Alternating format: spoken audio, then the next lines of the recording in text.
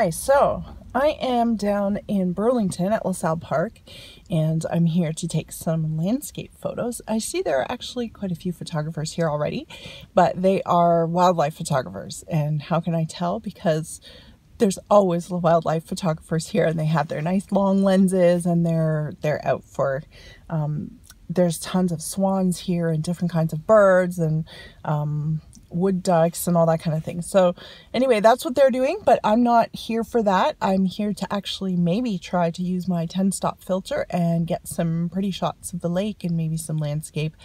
It's late fall, so there's leaves on the ground, not too many on the trees anymore, but yeah, we'll see how it goes.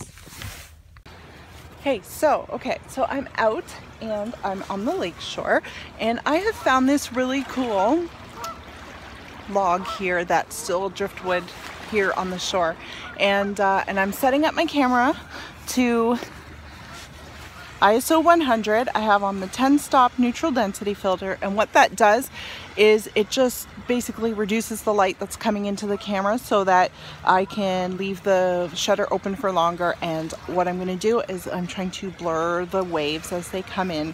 It gives it kind of like a nice ethereal, magical, smooth kind of touch. So I'm just kind of isolating that log on the shore, and here's my camera, and I'm on f13, 20 seconds, and like I said, ISO 100, and yeah, let's take the shot and see what we get.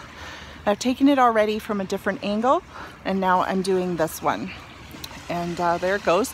The other thing that I'm making sure to do is when there's a breeze, I just make sure that my camera strap is not blowing in the wind, because that will actually add movement to the camera, even slightly, so even a little bit will throw off the focus, and I want the focus on the actual log itself to be crisp and everything else around it to be smooth. Okay, there, it's finished. I'm gonna go check.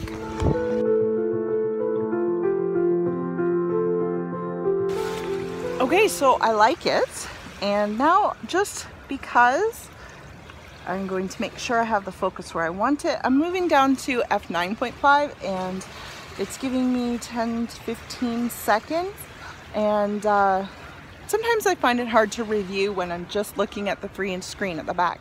So I like to take a few different experimental settings and then get home and see which ones I like better.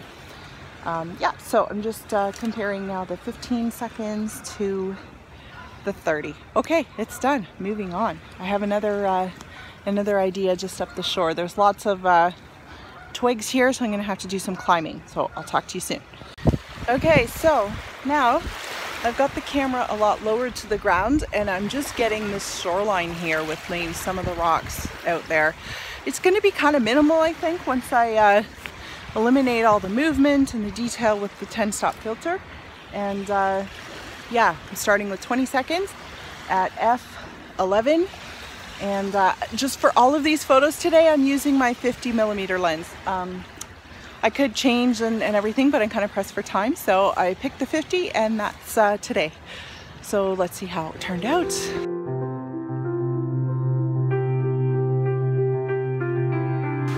So it was just a bit too minimal for my taste.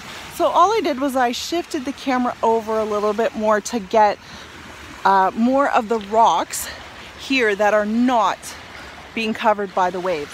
So I moved that over, and I'm loving it. I am loving this picture. It's absolute magic. So the rocks that are on the shore are kind of like, they're actually kind of a fall color. There's a little bit of fall leaves in between, and the water coming in is just beautiful. So I'm taking a few of those, and then I see another piece of driftwood. It's not actually driftwood, it's a branch that has grown and is actually like just going right into the water, and I'm heading there next.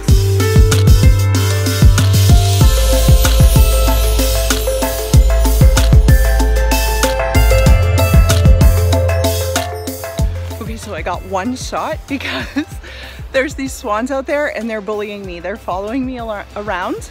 I must be too close to their territory and their family, and they came like half a foot from me, and they were just definitely not happy that I was there. I don't think you can see them, but anyway, they're out there. So I took one shot and I left. Now, generally those swans are not very aggressive, but you know what? They weren't happy, so I left.